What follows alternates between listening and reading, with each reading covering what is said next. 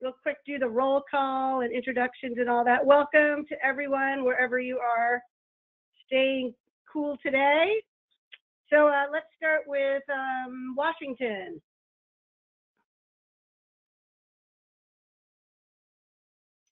I know Evan's there. I see him.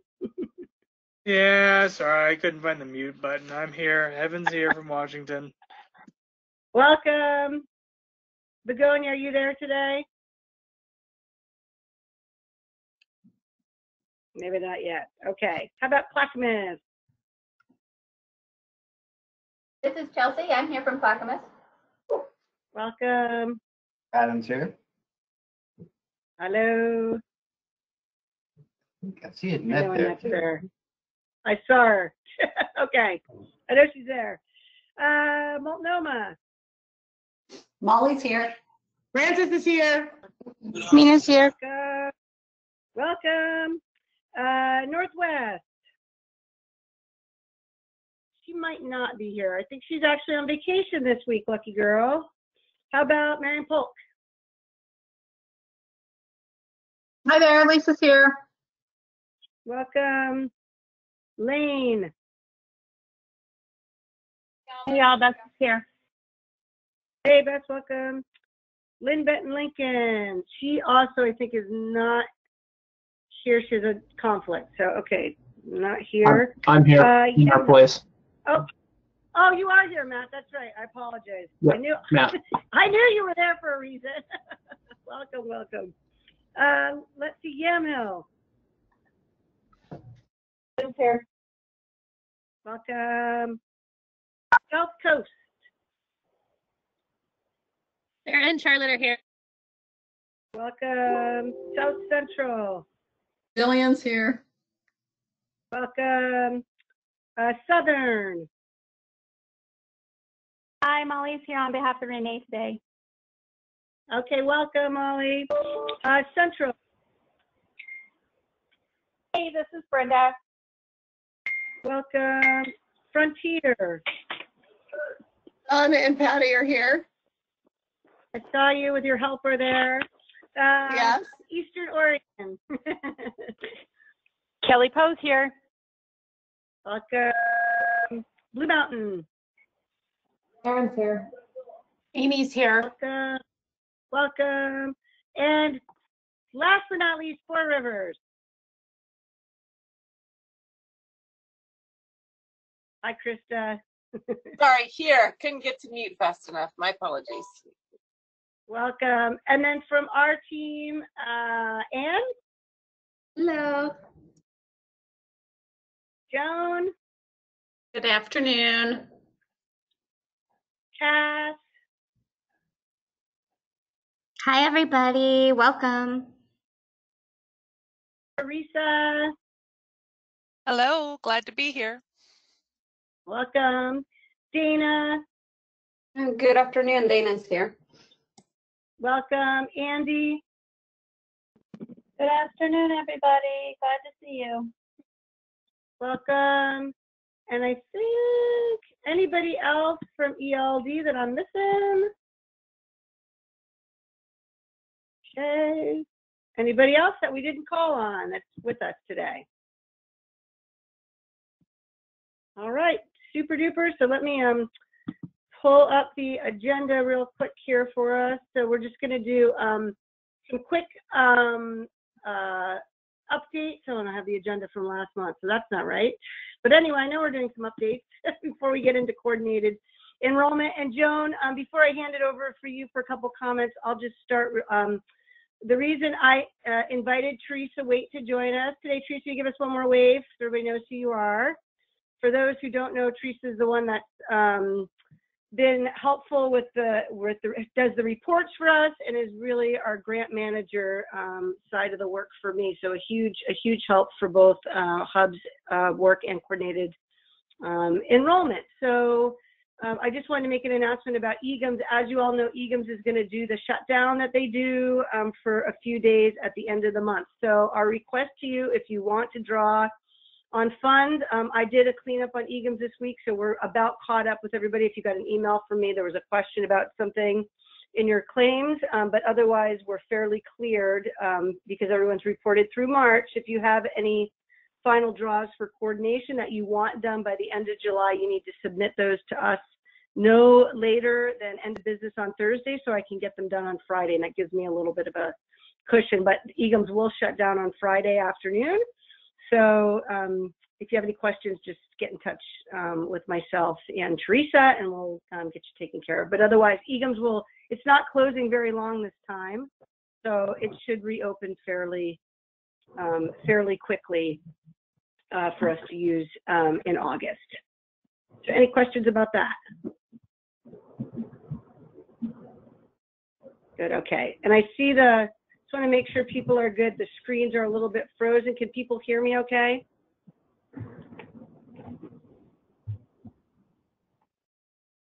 Can hear you, but Yeah. having issues We with. can hear you. Yep.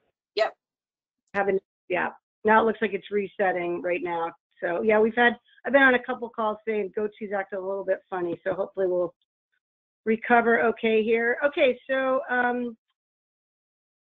Joan, do you want to just give us any updates? I know we don't really know much about the budget piece, but anything to say there? I think we sent out at the end of last week kind of that we anticipated that we would know cuts this week, and then yesterday the cuts list was actually published, and hubs are included in the list. So we are in the process of trying to understand what our options are related to that. We'll be pulling together some information about the implications of the impacts of the cuts, and sharing that information, making that available to advocates. So we don't know yet whether or not those will actually be the final cuts. As the information said that went out last week, there's committee meetings this week, opportunity for public hearings. So just wanting to keep people aware of what's going on associated with that. And we understand that decisions aren't going to be finally made until August. So it seems like we have opportunity to potentially continue to educate people about that.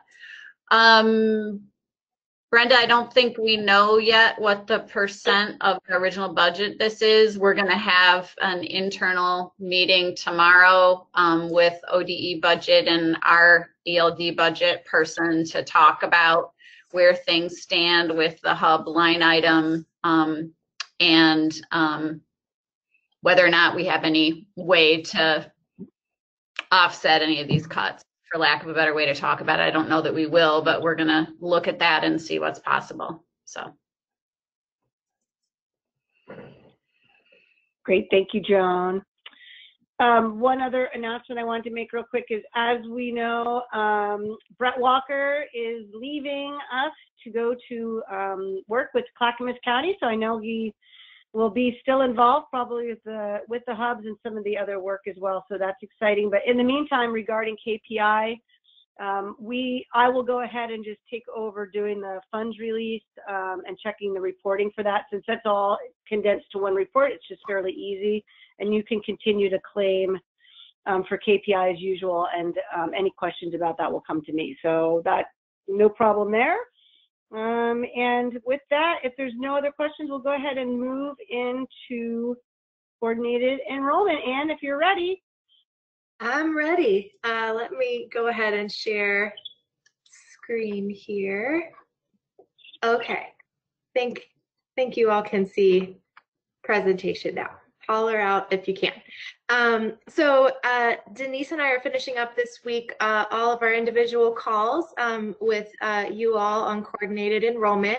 So what I wanted to just do is kind of like reflect back on some of the common questions we heard, also a couple updates since some of us were able to talk that I wanted to make sure everyone was aware of, and just where we're continuing to do some work or investigation and preparation for Preschool Promise enrollment. So our first and most frequently asked question, what does spending look like in January? So as you all will remember, we are using preschool development funds that are effective until the end of December. And of course, when thinking about hiring and any other decisions, question very obvious came up around funding. So the pretty hot off the presses news is that we've been given approval to begin procurement processes to get SSA funds out to you with a goal of an effective date no later than January. So our hope is that we're trucking along on that.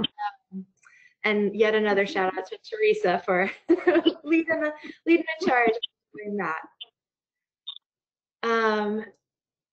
Our next set of questions is particularly in the summer months and vacations and staff training. When will staff be trained? So in our efforts to really spend time both understanding some of the new things coming out through ELD and to get training done, really focus on those first wave of eligibility determinations for those like conversion families that we've been talking about into preschool promise spaces. We're setting out, and I believe Denise will be sending an invite for next week to talk about the selection priorities that ELD will be creating. Gwen will be helping us lead that that conversation and really sort of come to an understanding. We're asking that this kind of be like a prerequisite to training. We want to make sure that we're clear on the understandings of selection, and I think how to best be transparent about that as we think about explaining and talking with families about preschool promise selection. And then also just following this, we'll have eligibility determination training times. I think we have like 9 or 10 options over the week and a half starting Wednesday of next week. And all staff doing eligibility will need to come to one session. I think we're open if folks want to sign up for more than one. We're going to try to hold the same one as many times as possible, but keep it pretty open in terms of how many people per session can be there. We'll be recording sessions, and also I think in the sign up as well as at the session, we'll be asking what future training would be helpful and how can we support staff understanding on different coordinated enrollment and preschool promise enrollment processes as we move forward on this. And of course, as new staff come on board, I think we'll also be recording for that and then exploring other options for training or individual technical assistance if needed. All right, the next very frequent set of questions is what I've kind of grouped under, can I contact the providers in my region that have received an intent to award? I want to highlight what we've been saying, which is, a provider's executed agreement is the green light to start the enrollment work in preschool promise, right? We have to have met those agreements before we can move on that. In the interest of getting to know providers, I think, reaching out to make introductions is appropriate during this time. I think learning about the program, I believe CCRNRs are kind of taking a similar approach to kind of like understand what they know or could know about the providers specifically. I do want to make sure that, prior to training and the manual, that any information you're sharing about what the process will look like is fairly high level. I think we don't want to set up a situation in which we have, providers with expectations that then look different from the actual practice of enrollment. So really suggest that these be just kind of introductions and getting to know yous at this point. And then as agreements are executed, so the agreements will include the provider's signing that they are required to participate in coordinated enrollment with the hub, so expectations there. We'll be working on a process of how we best notify you as soon as agreements are executed. And that's because the first steps is really to take a look at any families that may be enrolled and paying privately or through other means to determine if they're eligible for preschool promise as part of our commitment to continuity and to limiting displacement for families that are eligible for preschool promise and in new preschool promise provider slots. And on the provider note, this covered up a little bit. We got a bunch of questions, I think, about sort of what the intent to award responses should be. How does emergency childcare interact? I think many of these questions, particularly around intent to award, should be directed back to ELD. We, don't want to be in a situation of, I guess, having different messages come through, and as the agreements are with ELD directly, we kind of need to direct them that way. And I think with emergency childcare requirements, as you all know, it's an emerging situation that we'll know more about in mid-August, but that there's at this time not much more information that's available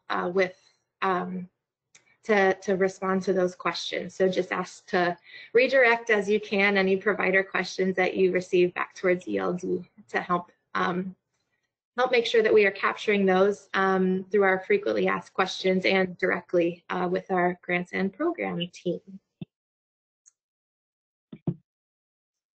And my final, I think, set of questions is sort of around having a more specific timeline. So we are endeavoring to do that. I think as we have plans or expect to see a rolling execution of agreements come in, some things that we're wanting to keep in mind that have been raised by you all in our individual calls that we want to make sure that we're centering and continuing to work towards is really making sure that we're centering family choice for any vacancies that remain. That will affect, how outreach might occur and the timing in which we might fill vacancies after we go through the commitment to continuity enrollments. Make sure that, I think in the same vein that we're trying to maintain an equitable enrollment process for providers who might need more time.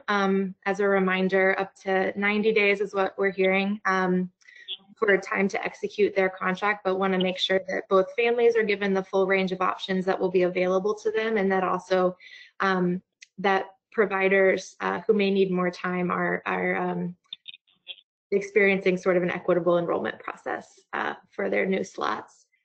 And then the other piece to keep in mind, I think, is how we create a timeline around communications on the new enrollment processes. We heard, I think, particularly for providers that were preschool promise and are continuing, that really kind of communications around a change in how things have been done around enrollment is needed. And then more clear expectations about any existing waitlists and the families that may be on those existing waitlists due to different understandings of providers' enrollment process. So we continue to work on that as we learn more information. I'm hoping to keep updating and be as specific as possible there, but I think wanting to make sure that we're really considering, in particular, those 3 bullet points as we're moving into an implementation. All right, that was a quick word bubble, and I can't see the chats, but I am sure that there are questions that remain. So I could get some. Read those off again. That would be so great.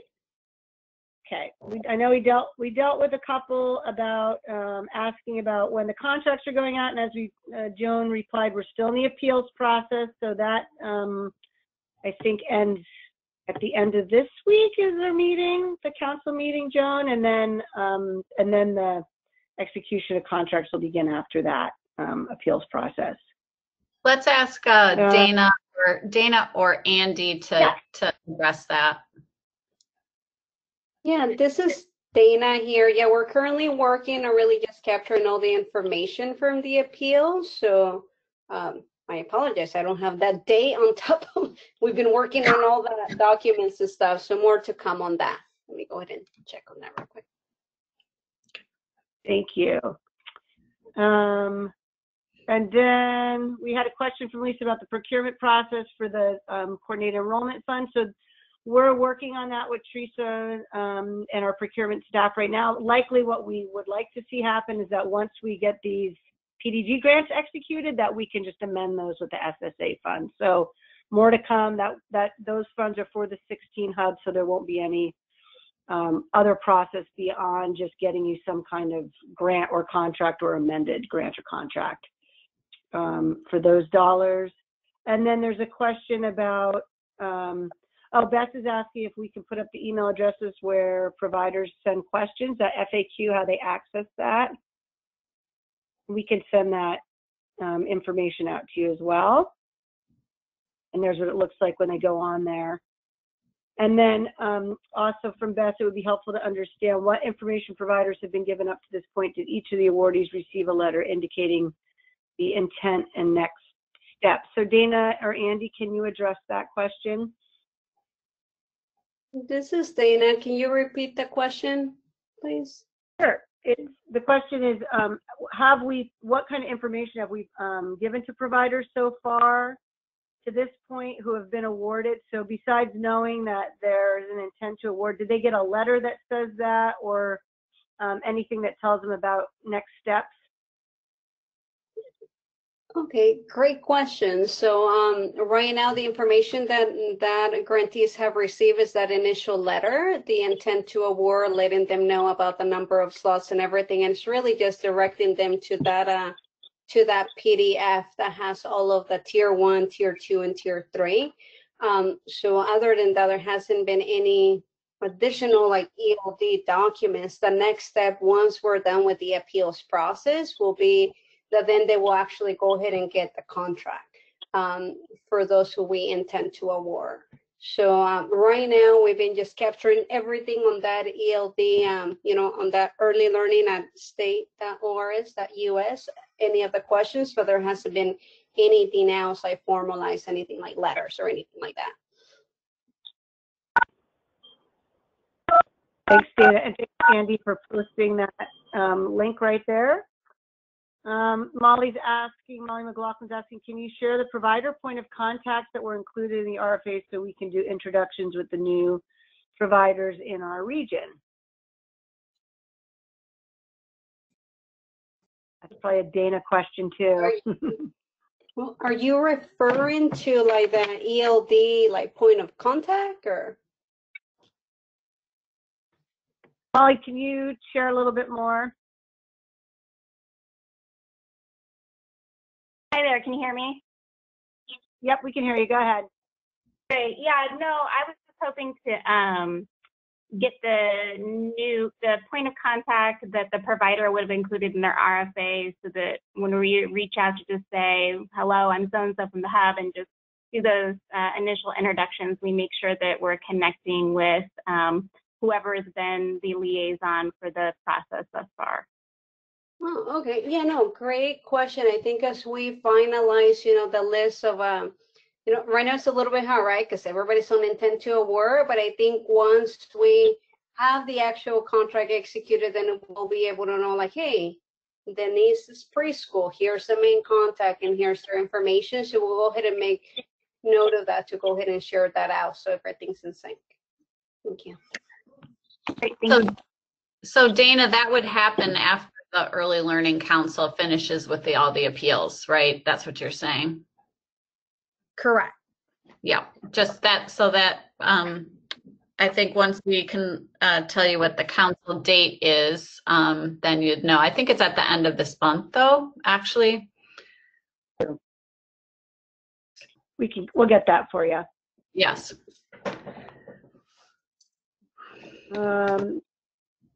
Hang on, see where I'm at here. So the question good question, Kelly, and I know we've heard this too, Anne. And I don't know if you can answer this, Dana. The first letter that was sent, does it call out the need for coordinated enrollment? I hear providers are contacting parents now, so I know that has been a concern for folks. Or is that going to be in the grant, or when will providers hear that there's actually a process you have to follow? And I believe that was part of the original RFA, but maybe you speak a little bit to that, Dana and or Joan. Yeah, this is Dana. Let me turn on my camera here. Hello, everybody. So a couple of things on the intent to award letter was very focused on like just the intent to award and the appeal process. As far as like this, you know, what is coordinated enrollment, or even for the CCRNRs, there's a couple things going. One is that we're looking to go ahead and ask some questions to the frequently asked question document about coordinated enrollment, about what grantees should do right now when it comes to like families and where they should be directing them. The only piece that, you know, just looking at the, you know, past couple months that we share with providers was really just on our frequently asked questions. We put in there the hub will be doing some coordinated enrollment. The CCRNRs will be providing technical assistance, but we haven't been very prescriptive about all the different nuances and everything, just because of, you know, how everything works. But we're looking to go ahead and add a little bit more information on that FAQ, just providing some guidance on what to do. Is have a, and I know you guys have heard me say this not once, but many times within the past couple of months, it's kind of a, you know, a very difficult process, just because everybody's on that intent to award, right? So it's really when the contract gets executed, that's when really everything starts to work. Hopeful by adding these questions to the FAQ, that allows to go ahead and provide a little bit more guidance on that. Joan, I'm not sure if you want to add anything more to it here. Yeah, the only thing I was going to say is that when providers get their agreements from the early learning division for them to review and decide if they're going to sign, the agreement has specific language about coordinating enrollment and the role of the early learning hubs, and also the roles and responsibility of working with the CCRNRs related to technical assistance. So, and then I believe, I don't want to say this for you, Dana, so correct me if I'm wrong, but that the manual itself for Preschool Promise will also touch on both those things. So I think what's important to understand at this point is that everyone is like, it's all about intent at this point. You know, as soon as we are able to have a signed formal relationship, then people will understand by signing the agreement. Obviously, there will be work to reinforce that. I really would focus on directing people to the FAQs to get this question answered. And it would be really unfortunate for people to continue to establish lists and recruit families, since that's really not how this is going to work. So we appreciate any assistance that you can provide in directing people to the frequently asked questions.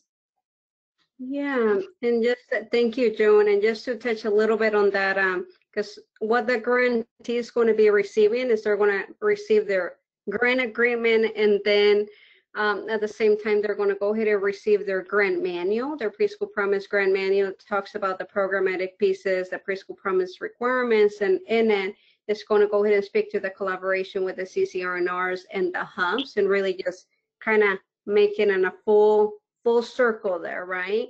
So that we hope to go ahead and have that available. That's going to be available to all of our partners too. But yeah, so there is going to be a component. It's going to be available in English and Spanish to that manual, since many of our providers are Spanish speakers too. So come on that. One thing I did wanted to add, which has opened up my eyes, you know, within the past, you know, week, is I've had conversations with some grantees. That's why we keep going back on the intent to award, because some of the grantees are actually waiting to go ahead and see kind of like the revisions for the child care revisions that we're doing, because they're also using that as a decision making. So one that contract gets sent out, the grantee does have, you know, some time to go ahead and decide. Right now, we're in this, you know, appeals phase, but that's something for us to go ahead and think about, that technically speaking, the grantee is still want to go ahead and have some time after we send out the contract, whether they want to go ahead and sign up the contract or not. Obviously, we hope that everybody signs and we're all okay, but that's just something for all of us to go ahead and keep in mind. Yep. So I'll go back and manage some of these questions here. So Dana, this one too, I would assume that after the council meeting, which you can all see in the chat box, is the 30th. So 9 more days. I know we're all chomping at the bit, but 9 days till the appeal process goes through them. But a question about sharing the specific language that will be included in the provider contracts for Hub role and CCR and our role, I'm sure we can be publicized after those contracts are ready to go to providers, correct? Correct. Yeah, after they've received it, yes, we wouldn't be doing it ahead of them. And I think it's a little bit complicated by the fact that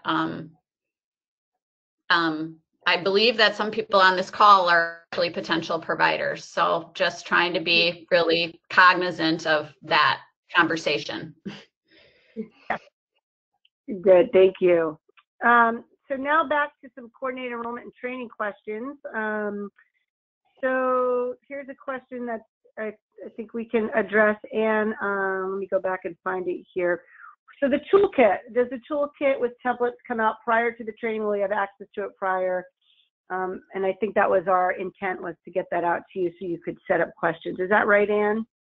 We're trying. It's in our final review phase now. So aiming to have ahead of the training, or at the least by the first training time, but aiming for that Monday before. Perfect. And then just gratitude from Krista about the multiple trainings. By the way, Ann, so I'll send the invitation today for that pre-meeting on the 28th, everybody, and we will record that just in case anybody has conflict. I know it's just a week away. We're looking at a way to send out those dates for people to sign up. Is that right, Ann? That's right. I've got a link ready to go. Yay!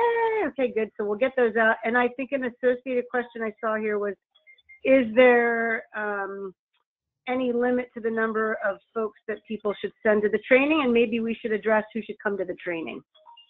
Yeah, I think who should come to the trainings are those that will be doing eligibility determination. So if we think about the sort of first steps after provider contracts or agreements are executed, those eligible families that may be enrolled or paying privately, those will be sort of our first priority for enrollment. So the training will really focus specifically on determining eligibility for that first priority group, and then that of course will be a part of the enrollment, the coordinated enrollment process ongoing as well.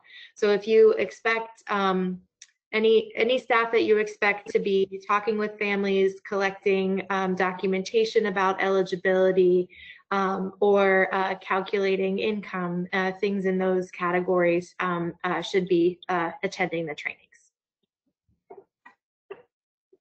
Super, thank you. And my own question, how long is each training session? And are they all, those 9 you offer, are they all the same? Oh, I didn't hear the second part of the question. They're 2 hours, and we have morning and afternoon sessions on most days. Cool. And there's just 1 2-hour. There's not like a part 1, part 2. That's right. Just 1 2-hour crack at it. Super. Perfect. Thank you. And then probably a related question to that is participation in the pre-meeting on the 28th for directors and coordinators, or for everyone involved? For everyone involved. So this is really our selection being a new piece of information. We want to make sure that anyone involved in the enrollment process is aware of what the selection priorities will be for this year. Perfect, thank you.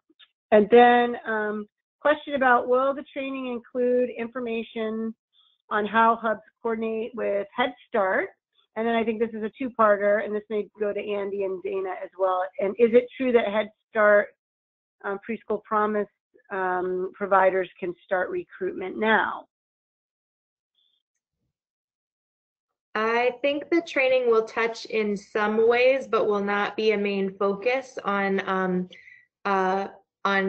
coordinating with Head Starts. The manual does address some of the Head Start hub coordination elements, so that will be available.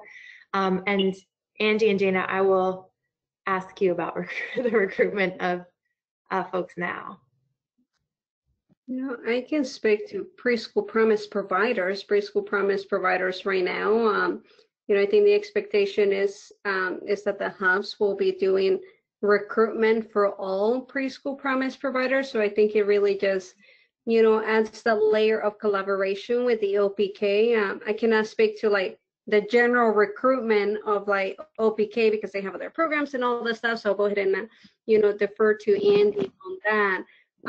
But the expectation will be that through this coordinated enrollment is that our hubs are collaborating with our Preschool Promise OPK Head Start sites. So Andy, I don't know if you want to add anything to the overall world Head Start.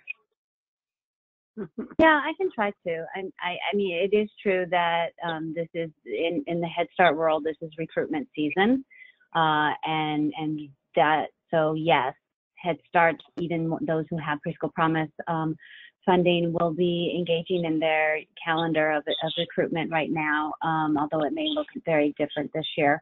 And in doing that, they may identify families that are eligible for Preschool Promise and perhaps not eligible in other ways.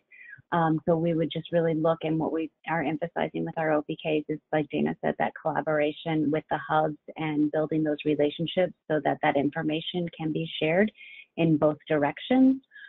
We know that our OPKs have their own systems for recruitment and determining eligibility, and we don't want to come in and say that they need to change their systems at this point. And so I think that we will find that some OPKs that have also Preschool Promise funding may already be within their recruitment identifying Preschool Promise families to enroll in their program. And we'll just continue to ask that they collaborate with the hubs as we are all embarking on this new adventure together. Thank you, Andy. So another question, will the trainings address how to handle family questions and or proactively communicate about potential changes to the program's school year due to COVID? So I think the question is the situation with COVID, how will we address that in the training? Yeah, I think we're going to have to be in close communication as things emerge about COVID. So the training is really going to focus on eligibility determination. We know that things are changing, and we may have more need to either come together and talk about how to talk to families or proactively communicate about potential changes. But at this point, I think we're gonna focus on the task at hand in eligibility determination and be in close contact about things as we know more and as we really embark upon this. Thanks, Ann. And then a question about, so brand new staff will be attending the training. Will there be a general Preschool Promise orientation as part of the training, or do we need to handle that separately? That's a good question. Mm-hmm. Yeah, I think that the manual includes a program overview, and I think because we'll be talking particularly about eligibility, that will include kind of the overview of eligibility criteria. And so in that case, I think there'll be some talk about general Preschool Promise, but I think the manual will be a good source of information as well. Super, excellent. And then of course, Dana and Ann and Andy and I are all available for specific technical assistance for folks as well and to answer questions. And so there's another one about, should everyone on a team participate on the same training, or is it better for them to attend different sessions, or does it matter? It's going to be the same training. So I think if availability, if it's something you want to be able to take back and reflect on together, then share, I would leave it up to you all to decide what works best. But there's no requirement that everybody participate in one or attend different ones. Yep. And then here's just a question comment about that week being a big vacation time. So will the trainings be recorded for people to look at later? Yep, recorded, and I think potentially training some in the future as well. I think summertime is, of course, big, difficult time to try to pin folks down. But I think we want to be flexible and make sure that everyone feels prepared to start. Yep. Let's see here. Will Preschool Promise providers be able to offer hybrid and distance learning options? I'm not sure we know any of this yet. If so, will the coordinated enrollment guidance training include placement prioritization guidance for working families needing on-site only care? That's a big loaded question. I can say that we'll talk about, I think, the prioritization of families' choices about what care they need. That will be part of the training. But the first part of the question, I don't know that I have the answer to. This is Dana, great question, and we're going to go ahead and hold off on answering that question because that is connected to also like the revisions and stuff. So we'll go ahead and write that down. And that has been a question that has come up, so definitely refer to the FAQ. Our message has been is that as grantees are having that question, as they're getting ready to go ahead and sign their contract, is that we know that we need to go ahead and provide the guidance based on the current situation on what does Preschool Promise look like. So don't quite have an answer for that because everything's still moving along. Okay. And then here's a question about if a Head Start program already has families, I would assume, that are eligible for all of their Preschool Promise slots, then what happens? They would, I believe, be considered in the Head Start's enrollment processes. For those that fill the spaces, they would be essentially converted or enrolled in Preschool Promise. I'm not sure if there's more to that question that I could address. Did that answer, Annette?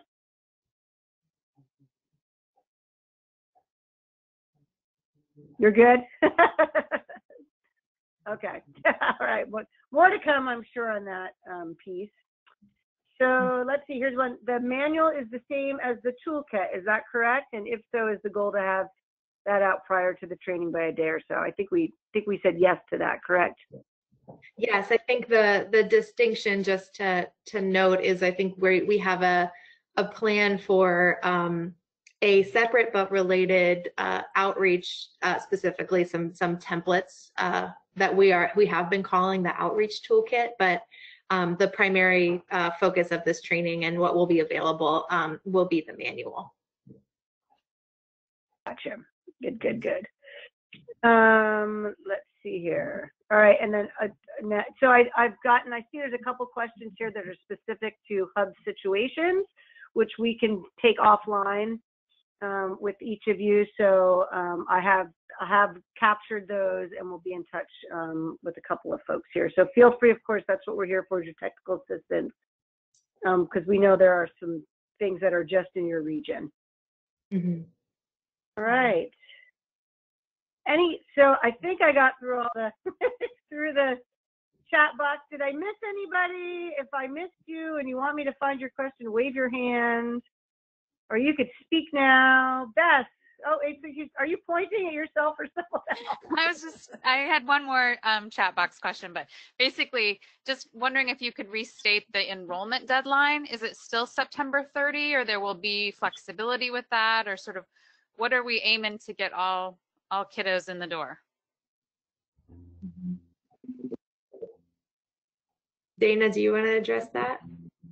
We don't have an answer for that right now. We know that we're in the middle of a pandemic. One thing that we do know internally would be that we want to go ahead and align some of our programming so it goes beyond just preschool promise. We'll need to go ahead and, so go ahead and provide some of that guidance to our LPK, publicly funded programs. So more to come on that. Yeah. Thank you, Dana. Go ahead, Lisa. Yeah, and you maybe said this as you're reading through the chats, and I apologize if I missed it. I had a request in there to see if we could get a copy of the language that will be included in the contracts regarding the hub role and the CCR&R role and the intersection of those relationships. If we could get a copy of that. Not until it's provided to the actual people who are receiving the grants, Lisa. Absolutely. So Absolutely. after we issue those agreements for people to review and determine if they're going to sign, we can also make that language available to you. Great. Thank you so much. Yeah. This is Begonia. Do we have any news about changes on the group size? Because that's the number one question that providers are asking us. Yeah, Begonia, I was talking a little bit earlier about this. A lot of those questions around the regulations or the changes, therefore, we'll know more in August. But at this point, we don't have any more information about that. I do need to amend only slightly what Ann said. She is correct. They will not be finalized till the middle of August, August 14th. But Thursday morning, we will be posting on our website a discussion draft of the guidance, which reflects the revisions that the Early Learning Division has vetted with OHA, has shared with the HELC, and also will be talking again today with the HELC about proposed revisions. And they will be posted on our website from Thursday morning through Sunday evening. So it's an opportunity for comment on those. And and also, as I said, the HELC is meeting today, the Healthy Early Learners Council that's advising the governor. So there may also be information that HELC members choose to share, but in terms of what we are making available for public comment, we'll be posting that on Thursday so that we can post the Spanish translation and the English at the same time on our website. So opportunity for you all to see what's being proposed related to guidance, which I think will illuminate many of your wonderings about what the program year might look like. Ah, that's good to hear. Other questions?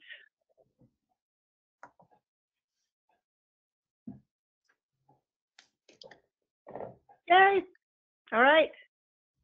So now we have time for, just in time with the agenda, perfect, open forum, which I know we've been kind of in an open forum anyway, but are there other things that people want to discuss or talk about? Agenda items, updates, anything happening?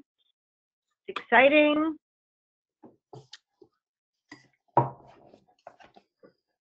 This is Molly up in Multnomah. We just were in front of the Board of County Commissioners today to answer questions about our universal preschool measure that's going to the ballot in November, and it looks really promising. The board will make a recommendation on the 30th to put it on the ballot, which we are pretty confident they will do. And the last round of polling showed a 70% approval rate amongst voters. So we are pretty excited about the potential to bring significantly increased public funded preschool to Multnomah County. So a lot of hard work by our parent leaders. And anyway, we're on our way. That is awesome. Congratulations, Molly. So if the ballot measure passes in November, when would that potentially affect like enrollments in January, or how soon would things get started? We're looking at a planning year. We've been doing a lot of implementation planning, but Well, then that first year, we will be primarily coordinating other publicly funded preschool work into this countywide system so that the first new additional slots would open then in 21. And we expect, if everything goes well, according to our plan, we will be at, have spots for all 7,000 children in 7 years. So that's the hope. That's so cool, Molly. Where's the funding source coming on that? It's a complicated income or tax measure based on income status. So Okay. it's like, I think it's 1.5 on households, double filing households of 200,000 or more. And then anyway, it bumps up as it goes up. But that's the mechanism that's tested well and gives us what we need. So That's yeah, phenomenal. it's remarkable to me that the voters are willing to, in the middle of this economic difficulty, to take it on and to take it on so enthusiastically. So, Yep. Yeah. Yep. Well, the silver lining is people have a new appreciation for the importance of having your children in a high quality place during the day while you're out trying to do your job, right? Yes, I think the business, as we've worked over the years with the business community to bring them on board, they definitely made a turn in the right direction during the pandemic. So yeah, it's very visible to everyone. Yes. Yeah. Well, good work. That's very exciting. We look forward to hearing more, and all of our fingers are crossed for November for your for that ballot measure. So other things you want to discuss? I love the celebrations piece too. That just floats my boat, So anybody want to celebrate something exciting in your community as well? I don't have a celebration, but I do have a question for folks around the state. I'm getting a lot of questions from my K-12 partners about school-aged childcare, especially for districts that are doing a hybrid model, and the parents don't know what to do with their kids on their days that they're supposed to be home, distance learning, and the parents are back at a work site. And in combination with that, is there anybody, so curious about any solutions that are coming up around that, and then sort of tangentially, is anybody exploring partnering student teachers that are trying to get practicum hours with childcare for school-aged kids as a way for them to finish their degrees? Anybody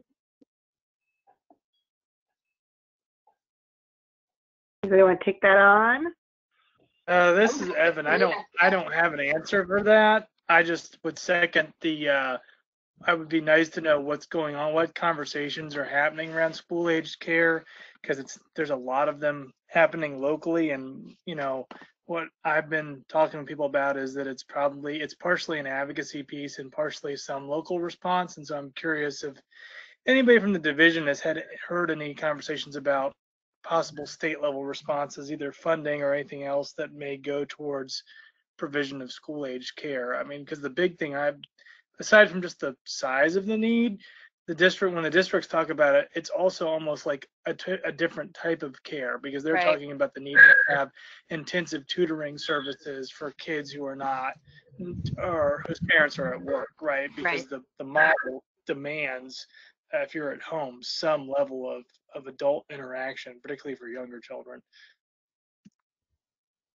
And I'm hearing a lot of higher income families hiring private tutors and hiring online services that their kids can access. But of course, our low income families and non-English speaking families are at a distinct disadvantage with that.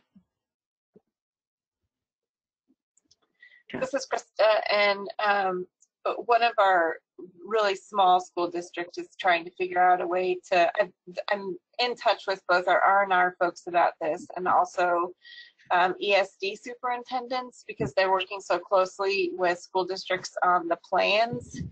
And there's a guidance document out there, and it has some specific language about coordinating and working both with early learning and other community partners. So I've just been trying to stay tuned to what that looks like. some districts are trying to figure it out on their own and coming up with some innovative and creative strategies. But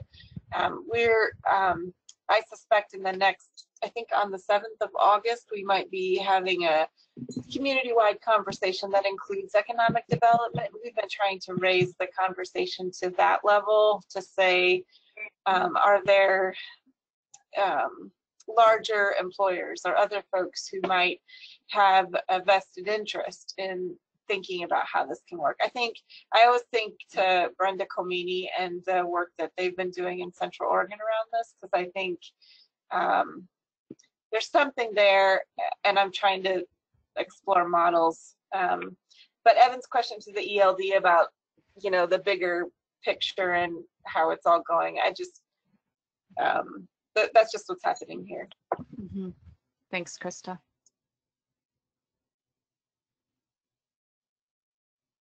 Joan, is there a place where we can direct people to where the ongoing conversation is about what's going to happen with K-12 and school-aged? I would direct people to ODE and bring their questions there. Yeah. Mm-hmm. It's a little bit out of our purview specifically, but it's certainly something I think that's on everyone's minds. Yeah. Is there a specific? Sorry, Evan. Is there a specific place in ODE we should go to for that? It feels like a behemoth. I'm not sure where to go. Have you been looking at the K-12 guidance that's out? Yeah, I would guess in there must be. I mean, I know on page 47 is the citation that Krista is citing because I've been looking at that. But I believe in there is a place to submit. Like it gives an email address or something to submit questions. Like that's how I would pursue it if I was you. Thanks. That's the other ESD people. Go ahead. Sorry, Evan. Yeah. Well, I'm talking to districts. Like I've met with the ESD and the superintendent at ESD, and as well as I had some conversations with Portland public staff who are working on it. And I think the issue is that it's an issue that lies between multiple jurisdictions. And so it's kind of this thing that it doesn't feel like it has a home right now, because you have issues around licensing and capacity for school age care, which some early childhood providers also provide school age care either before or after the school day. And then you have this component of the additional demands on child care capacity in terms of a sector is already kind of down, and you're potentially adding a whole ton of additional kids into it. So that's kind of like the early childhood component. And then you have the K-12 in terms of trying to meet their curriculum demands. And so it's sitting between both. And the conversation that I've had is to ask people to bring it up with COSA and to also talk to the unions about it, because the fact is, if they can't get childcare for their employees, like that's kind of the prime mover. That's where a lot of the conversation started. If they don't have care for their employees, then they're not going to have teachers, which then leads down a whole other path. And so, I've worked with our county commission to flag it for the governor's office for them to consider it. But it does feel like, nobody's been able to tell me out of everybody I've talked to, this is the specific place where this conversation is living. And I think that's a bit of a problem if nobody knows where this conversation is happening. Well, I think it's complicated by the fact, Evan, that regulated childcare, like your typical homes and centers that do school age care, make their own business decisions about what kind of contract they establish with parents about expectations for what they'll do for the children when they're in their care. So that's a very personal business decision. Then there are the typical providers that we would see for after school care, right? And they have a typical way that they operate. I mean, obviously people are challenged by the fact that we're in a pandemic where the terms before and after school care just are turned on their head. So I think you're correct that in general, people don't have to have this conversation because schools provide childcare. We don't call it that, but they provide a place for children to go on a 5-day-a-week basis that matches reasonably well with a lot of people's working hours. So the fact that they're changing their model in response to the pandemic, I mean, it's a relatively, I guess, unsurprising that we would discover these gaps. I feel like that's been just a part of this whole pandemic, is a revelation of the things that we haven't understood we need to be talking and focusing on. But clearly, if there's a required educational component or a desire to have an educational component, like getting that to be in place is a lot of different kind of conversations.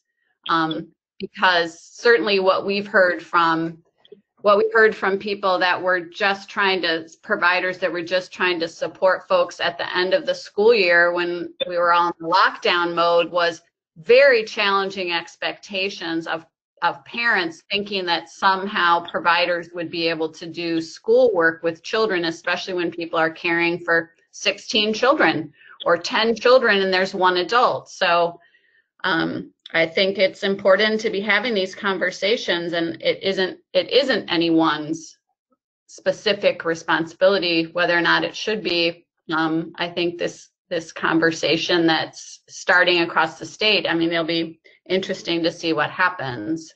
But these private childcare businesses have to make business decisions, and we're going to have to respect that. Like, we are very careful about that.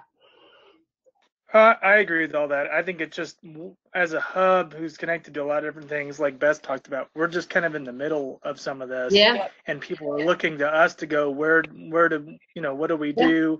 And you can only bootstrap a solution so much. And so it's also a question of what's the correct channel to elevate the conversation. And I think that's what we're struggling with right now. Yeah. I mean, I think some of this is about, what does school mean? If people want children to be doing schoolwork, what's the school's responsibility for supporting that schoolwork to happen? And I'm not deliberately trying to be provocative. I'm just saying we have an idea about school that it either happens in this way or it happens in that way. And I think what this conversation is saying is, like, we actually might need some schooling to happen in some different environments that we're not used to. Like, who's responsible for paying for that? How do we make that happen? And I think that may be very emergent, because I'm not sure that we have like you're suggesting, we don't necessarily have the pathways we need to answer those. It's not a technical problem, right? We don't have an easy solution. It's an adaptive problem that we have to create solutions for. I really like how you said that, Joan. The reason I was smiling when you said that, it's like, go big or go home. What is school? Like, it's so interesting to frame it in a different way about an adaptive, problem and then an adaptive solution. I've been thinking about partners who are kind of already a little bit adaptive, like OSU Extension or Parks and Rec, or other folks who are kind of used to doing that commingling STEM hubs, that commingling work of kind of keeping kids occupied while also like keeping a component of some kind of, not formal instruction, but learning opportunities that are structured and guided. And I think, Evan, I don't know if it helps, but I really am thinking about childcare resource and referral, economic development folks through regional solutions, and partnering with those guys to host a broader conversation and inviting some of those other people to the table to think about how we do this. And it's overwhelming. I mean, yes. Yes, and that's the thing. It's overwhelming, obviously, because of the scale of it. And I think we're trying to have localized conversations to a degree, but we're also identifying things that people are running into difficulties with. Like an example, some of the districts like, okay, well, let's talk about what we need to do. We logistically don't have the space to provide care, even if we wanted to. So can we get some more spaces allocated to do this? And it's like, well, we can't license new facilities right now. And so that's an obstacle, or right. That's what people are saying. Or how would we even go about funding and creating subsidized funding pools? And so it's like, I think that people want to respond, but people also have to know that the money is, everything costs, right? You can't just snap your fingers and make something happen. I think that's where this is starting to go, which is like, is it an ask? Is it a budgetary ask on the state level? Sure. I don't know. Yeah. I mean, it's part of the how should schools be designed right now? How should education be designed in some ways? I do want to say, because that reminded me, your point about licensure, that the Office of Child Care is going to start to remotely license new facilities. That's getting back online.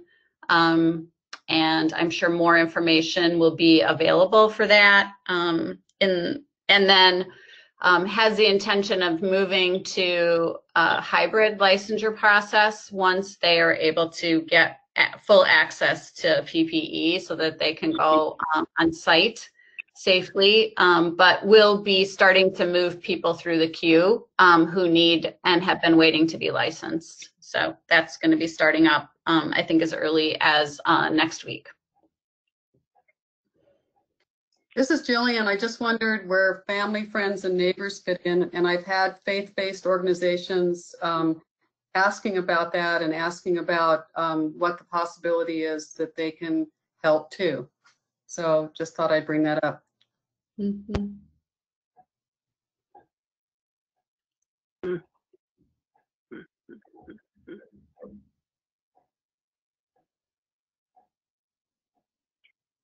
Other good discussion.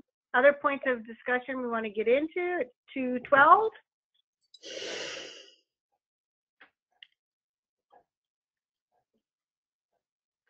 All right.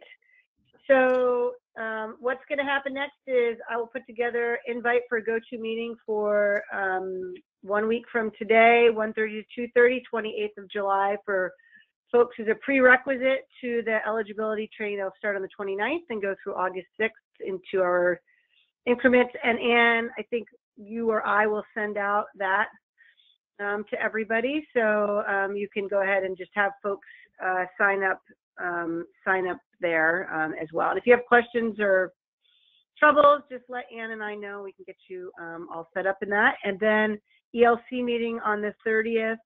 And as Joan mentioned, some good information coming out on Thursday regarding some of the guidance pieces as well. So with that, we will give you a whole 17 minutes of your day. Go out and stretch your legs before the 90-degree weather hits, or sit in front of the air conditioner and just enjoy your extra time today. And we'll be glad to be with you again next Tuesday, everybody. So have a great week.